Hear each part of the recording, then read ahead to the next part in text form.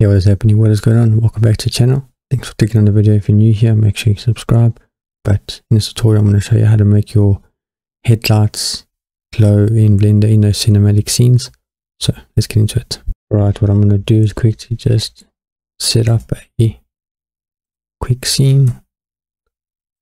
Okay, let's add some grass. Very easily.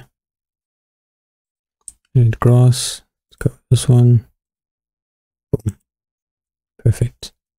Now let's bring in a model. So I've got a file, import. What I'm going to do is bring in a model I downloaded. Okay, let's lock this in. Something like that. Our camera, Control 0. Move this back.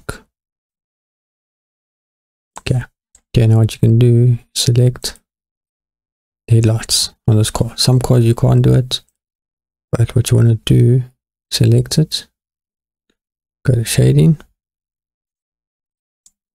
go to camera. Okay, then what you want to do is delete this. Okay, and go Shift A, add an emission, plug this. Okay, then you can see what I can do now is we bring in HDRI. Let's go here. Okay, let's use this one.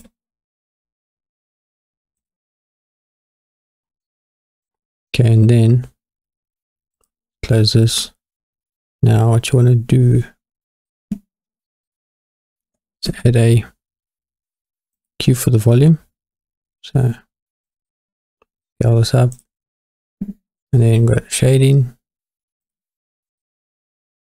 click on the cube, new, delete this, add a principal volume, plug the volume to the volume and then make this 0.1. Let's have a look. Okay, what we can do is make this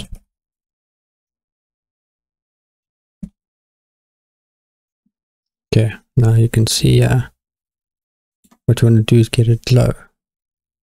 So what you do is go to Compositing, click Use Nodes, click here, and then go Shift A, type in glare,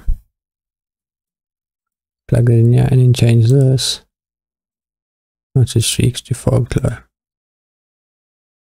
And then what you can do, let's render the scene. So quick settings, I'm going to make this 300, change this to, and hit F12.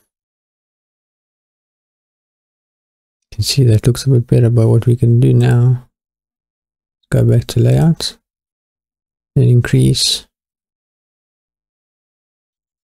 you can make this 0.1 and then increase this emission to make it like 5, even make it 8 and have a look. Okay, go F12 and there we go. You can see it's now got that kind of glare. So you have to play around with it a little bit. Every scene is different, but you can see it looks a lot better than what it did before. So you can see see that's what it looks like without it. And I'll go back and I'll do it again for you. And there we go. You can see how nice it looks. And you can obviously do it for any other kind of like emission objects. So hopefully this video helps you. Let me know if you want other kind of videos on this kind of stuff. And hope you enjoyed the video. If you did, smash the like button. I'll see you next one.